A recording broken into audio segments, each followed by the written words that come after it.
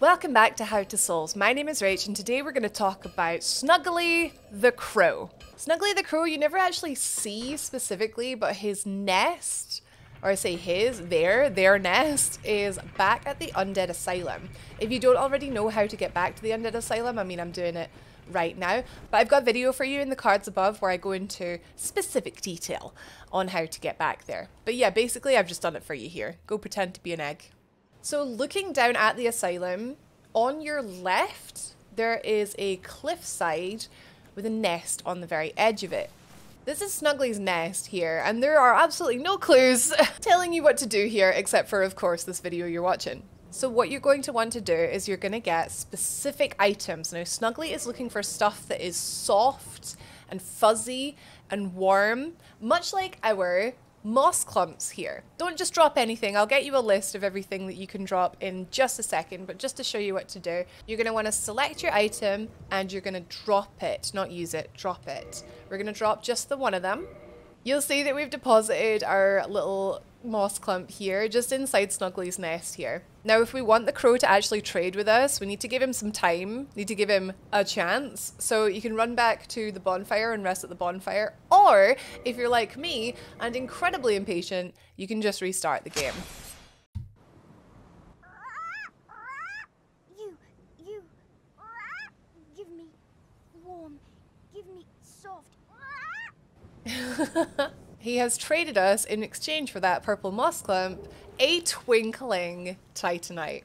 I think this was a pretty good deal for us, considering we can use this twinkling titanite to level up our black knight sword. If you're interested in hearing more about that, leveling up black knight sword or any other unique weapons that require twinkling titanite, you can check out this video here in the cards above now.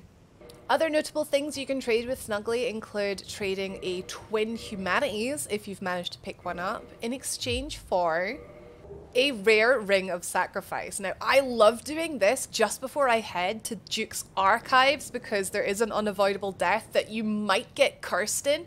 So if I take a rare ring of sacrifice, even if I get cursed, I don't lose my souls and I don't lose my half my health bar. Another one of my favorite trades to make is if you pick up a lantern in the catacombs, perhaps you've even managed to pick up a spare because they do drop from some enemies there, is you can trade the lantern with Snuggly in exchange for a ring of fog, which ironically is very useful against the boss of the Tomb of the Giants, Nito. It reduces your visibility. And as for all of the other trades, I've got a complete list for you on the screen now.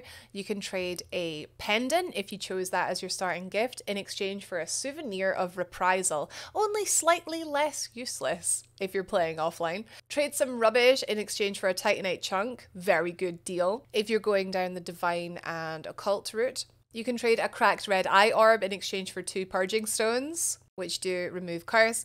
Humanity gets you a ring of sacrifice, whereas a twin humanities, as shown, gives you rare ring of sacrifice. You can trade a prism stone and a dung pie for a demon titanite, each very useful. They level up boss weapons, not that easy to come by. You can trade a pyromancy flame, just a basic one, in exchange for a red titanite chunk, but if you trade the ascended pyromancy flame, then Snuggly will return a red titanite slab for topping off your fire and chaos weapons.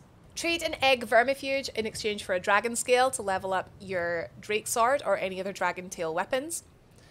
A sunlight maggot, which I wouldn't be trading this for the world, just saying, gets you an old witch's ring, so you can understand Quaylag's sister. Trade the sack in exchange for the Demon's Great Hammer. I don't really know where Snuggly the Crow got a Demon's Great Hammer. The Skull Lantern gives you the Ring of Fog, like I mentioned. The Ring of the Sun Princess gets you 2 Divine Blessing. One of the few, in my opinion, bad trades with Snuggly. The Xanthos Crown, in my opinion, another really bad trade because it's the only one you can get.